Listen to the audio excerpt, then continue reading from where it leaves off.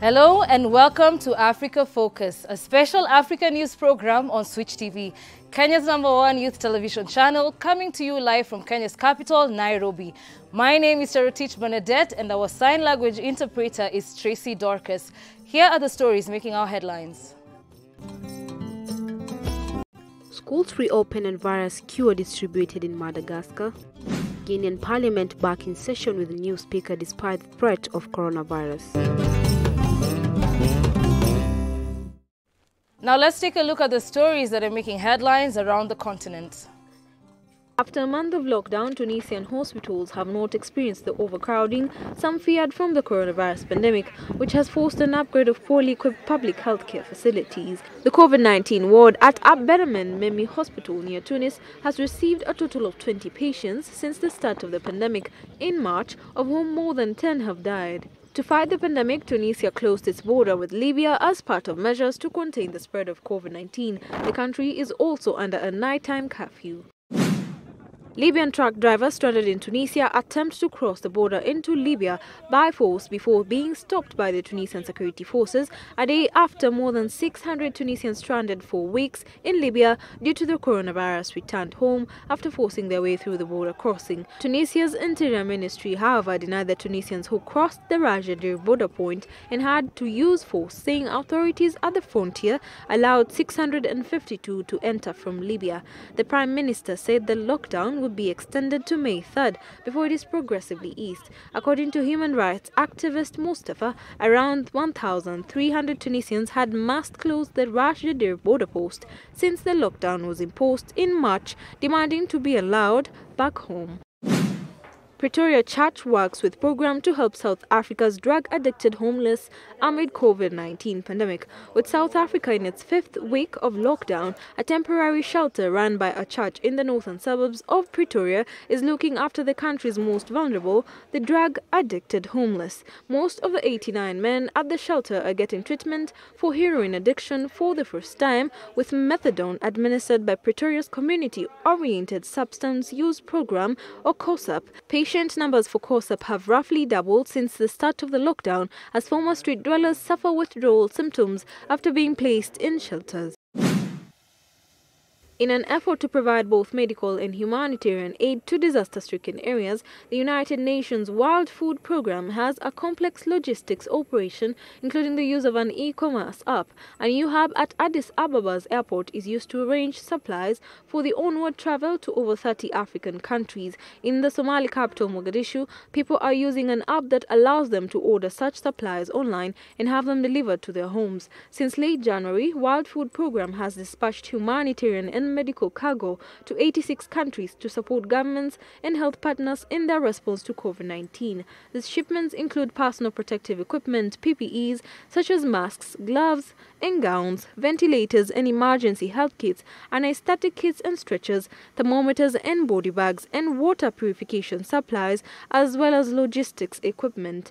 In mid-April, World Food Programme began dispatching medical cargo, including 1 million face masks, from its recently completed regional humanitarian hub in Addis Ababa to more than 50 countries, the so-called Solidarity Flights. A team of 25 World Food Programme aviation and logistics staff is based at the regional hub at Bole International Airport, managing the 24-hour operation that transports cargo and humanitarian responders across the continent.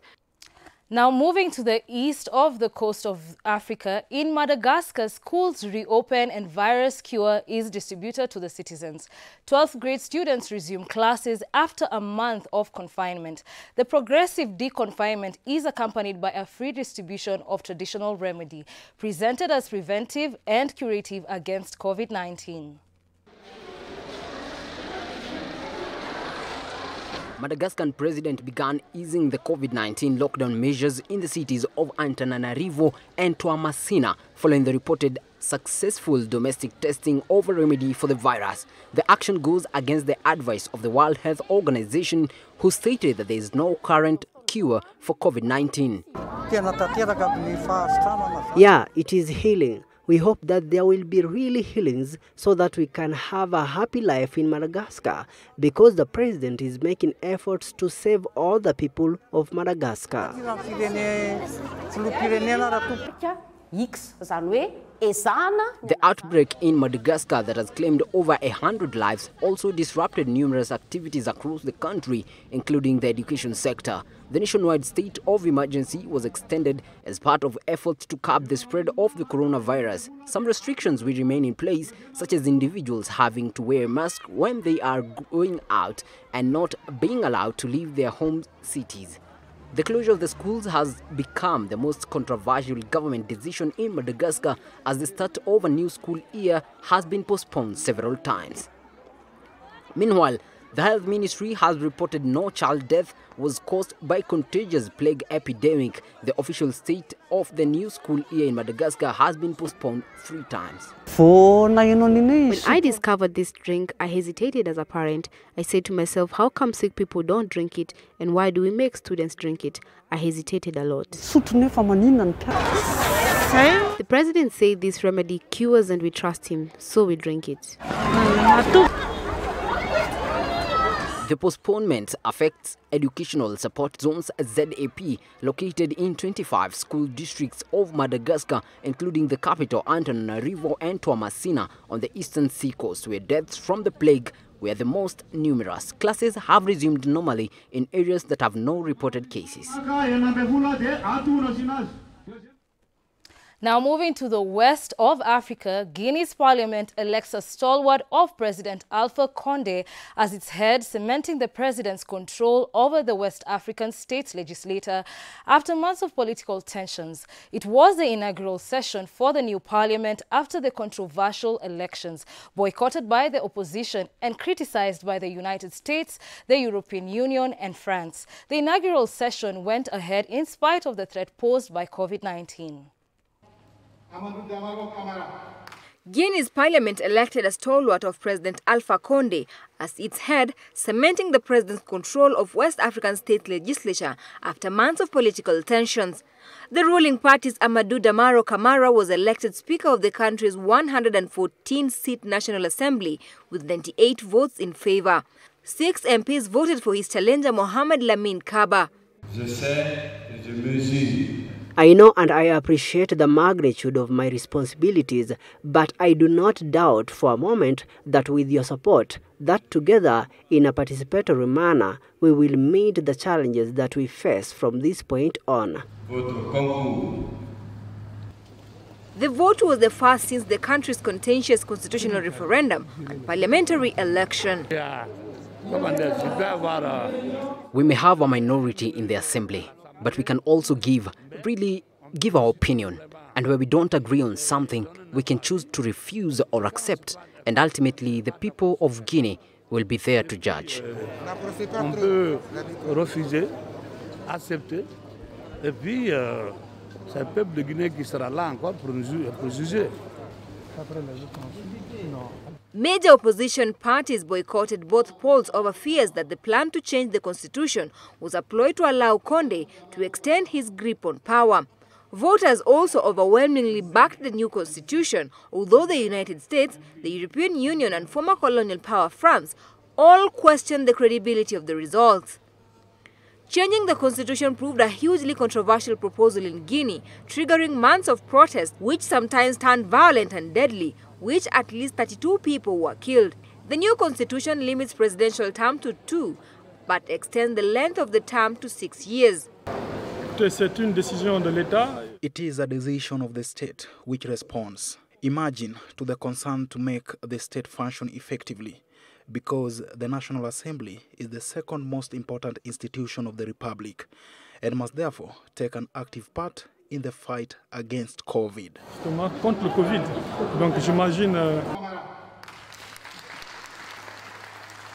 But the opposition also fears it would allow the president to reset the clock and launch a possible further 12 years in power, a scenario that Condé has not denied. The president's second and final term ends this year. Under Guinea law, newly elected Parliament Speaker Camara would succeed Condé in the event of a power vacuum.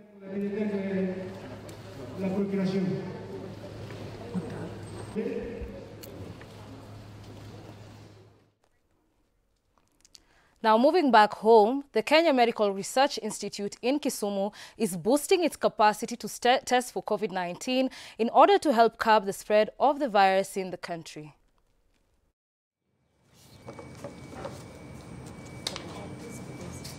Kenya Medical Research Institute, KEMRI, has started manufacturing COVID-19 rapid test kits to ease the testing burden at the state's facilities. KEMRI, which is leading in sampling COVID-19 cases, has had a production unit for some years.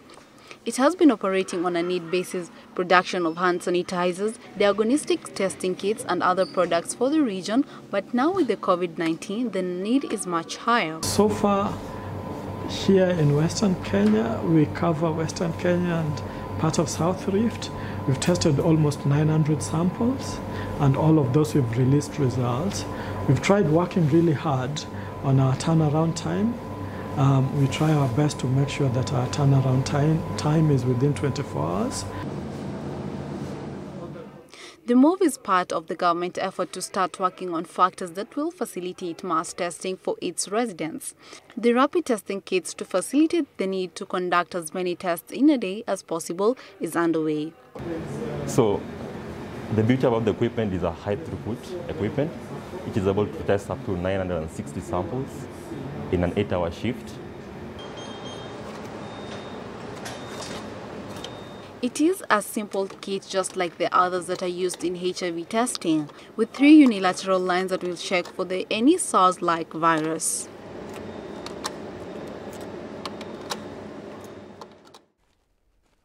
Ivorian economists now say deferring the debt repayments of poor countries for several years could allow the African economies to bounce back after the COVID-19 pandemic. Here are the details. Moves by rich countries to freeze debt payment for poor nations grappling the coronavirus crisis are positive but fall far short of a real fix, according to African experts. The agreement on debt announced by the group of 20 wealthier nations is a 1-year freeze on payment of debt owed by 76 poor nations, 40 of which are in Africa. It is insufficient because that was hoped for more was cancellation. Since a moratorium means you defer payment, this will increase debt services in the coming years and will be a heavy burden on low-income countries, especially African countries. Pour les pays à revenus faibles et notamment les pays africains.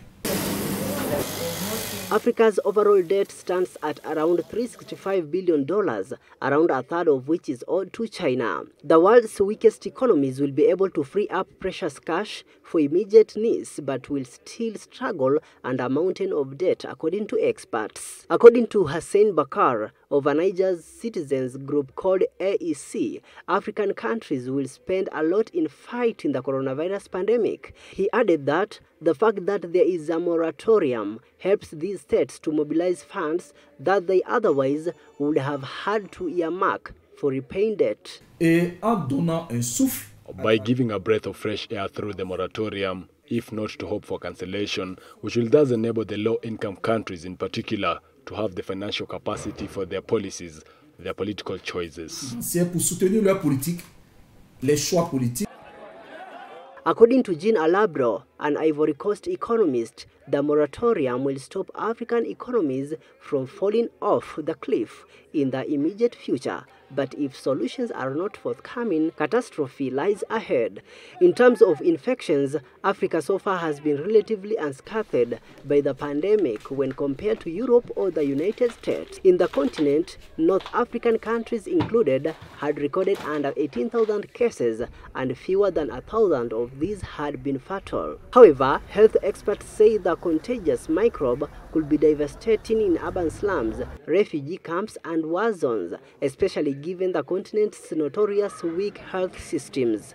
As a result, antivirus lockdowns, curfews and other restrictions, when coupled with a slump in world demand for minerals and tourism, are said to have a ripple impact on African economies. The International Monetary Fund expects Africa's gross domestic product to shrink by 1.6% in 2020, the worst result ever recorded, while the World Bank has warned that the region could slip into its first recession in 25 years. Donc pour que ce moratoire For this moratorium to be more practical, I would say, for African countries, it might be interesting to postpone the servicing of the 2020 debt for several years. You could have 800 billion CFA francs to pay.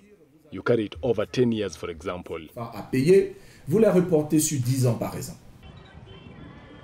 The debt agreement should free up around $20 billion that can be used to fight the coronavirus pandemic, according to Saudi Finance Minister Mohammed Al-Jaddan. Commentators pointed to the fact that the debt will remain on the books, and the payment freeze only applies to government debt, not on liabilities to private lenders. We're going to take a short break for now. However, coming up after the break... In DRC, traditional medicine is used to fight COVID-19.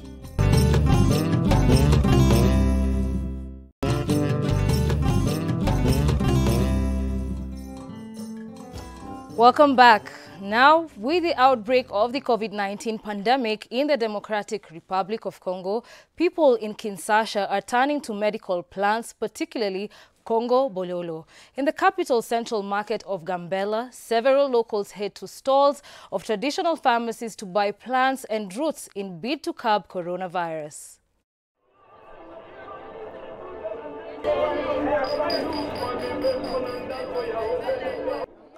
As scientists battle to find a cure for the novel coronavirus, inhabitants of Kinshasa, capital of the Democratic Republic of Congo, have resorted to distributing traditional medicines. They flood traditional pharmacies at the Gambela Central Market to stock up on Congo Bololo, believed to cure patients.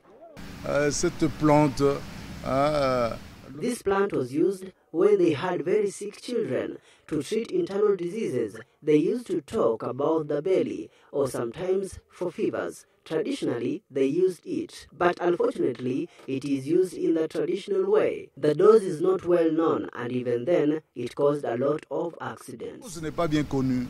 Et même à l'époque, Africa traditional practitioners believe the way of their ancestors might be the way out of a pandemic that has brought the global economy to its knees. Beatrice Swamilu is one of them, and boasts that the continent has treated diseases with similar symptoms in the past. We did not prescribe Congo Bololo to people only for the coronavirus. No. Congo Bololo is a plant that everyone can consume. If one cannot find the solution in modern medicine, at this time they return to the medicine of the ancestors, and we could prescribe them afterwards a cure from these plants. While certain substances can alleviate the symptoms of new coronavirus, there is currently no evidence that they can prevent or cure the disease.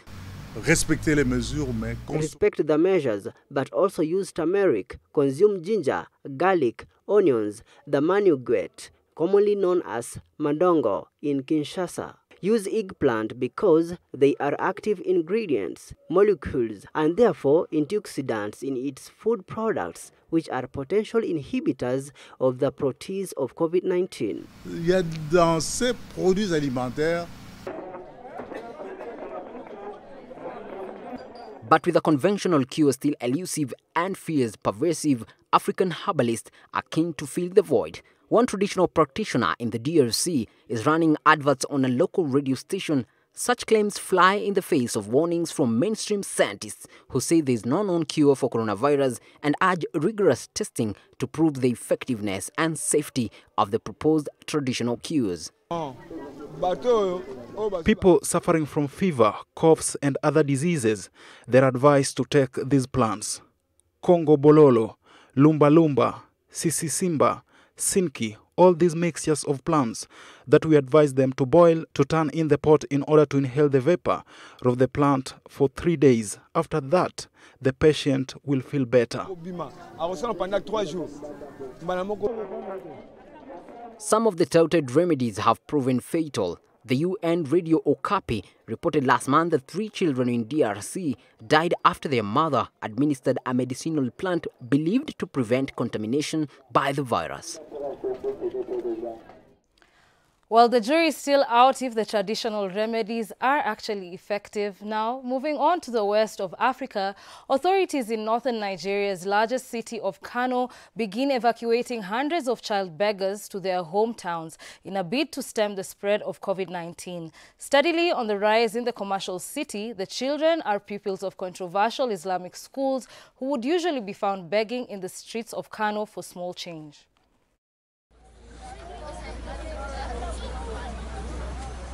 Hundreds of boys have their names and temperatures checked as they wait to board buses in a northern Nigeria city to transport them back to their villages.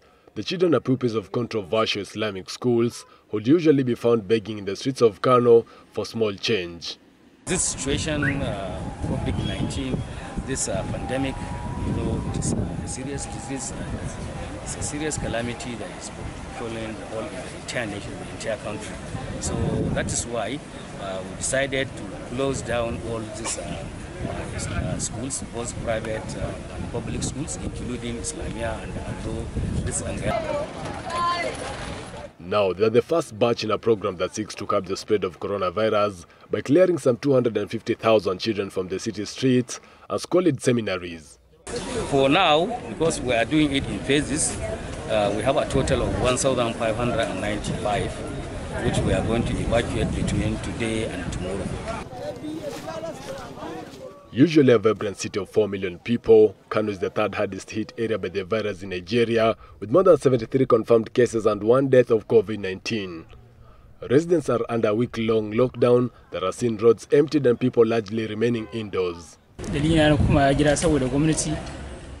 My reason for returning home is due to the week-long lockdown imposed by the government, which affects access to food for their children under our care as people remain indoors. People don't open their doors, so these children can't get their food to eat.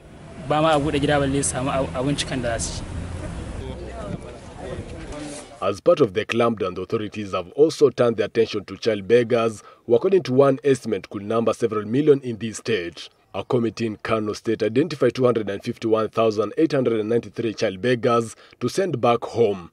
The authorities made radio appeals to clerics to evacuate their pupils, and the 1,500 boys collected so far were those willingly ready to go. My advice to fellow teachers is that everyone should remain in their village and continue to teach the Quran to their younger relations and children, as it is part of our life which we cannot forsake. The state Sharia police, known as Hisba, were ordered to arrest any clerics and parents who failed to comply. But an initial crackdown saw only 1,500 children return to their homes in the neighboring states before the enforcement lost steam. Now, members of South Africa's Red Ants, who are known for their eviction tactics on illegally occupied land, demolish houses in Lowly, southwest of Johannesburg. The operation takes place amid South Africa's nationwide lockdown, reportedly as an attempt by the South African government to ease the curve of the global COVID-19 pandemic. Meanwhile, the government statistics agency found that more than 40% of South African companies fear that they may not survive the coronavirus pandemic as the country struggles with a 5-week lockdown. Yes, we're supposed to be locked up. They said we must be locked up, and now here they come. They said we mustn't be in groups, and now here we come. We're running up and down, up and down. We're running, we don't know where to go. Our children doesn't have any place to stay. We also don't have places to stay. Look what they've done to my house. They tell the radios that we are using this coronavirus to come and settle here. And we haven't. We've been here 2 years. We stayed here for 2 years, long before coronavirus. I was in the zones, I was sitting peacefully until they came and they bulldozed the place down while I was still inside. What happened if they killed me or I died? Then what then? I can't do anything, so it was locked down inside. Now I'm locked down outside. I have nowhere to go. I can't even go to the farm, it's locked down because they're going to arrest me, they want a permit. Where do I get a permit? Now moving to the Horn of Africa, people in Somali capital Mogadishu speak of their challenges to find affordable food and survive without family remittances amid the coronavirus pandemic.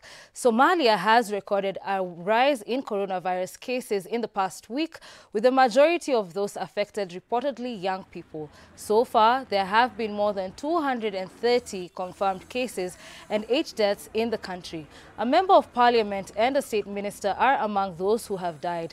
90% of the confirmed cases are in the capital Mogadishu, and although the government has introduced measures to contain the virus, widespread behavioral change is proving difficult.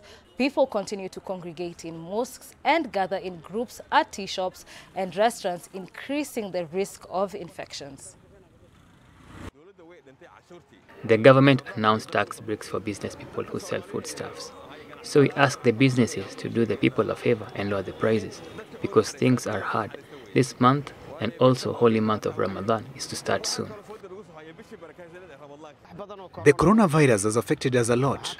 The economy went down because we don't get anything from...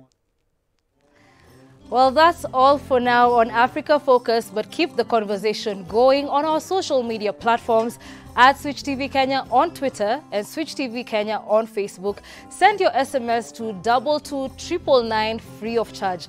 A big thank you for watching. My name is Teach Bernadette. Our sign language interpreter has been Tracy Dorcas. Stay at home and save lives. See you next time. It's bye-bye for now.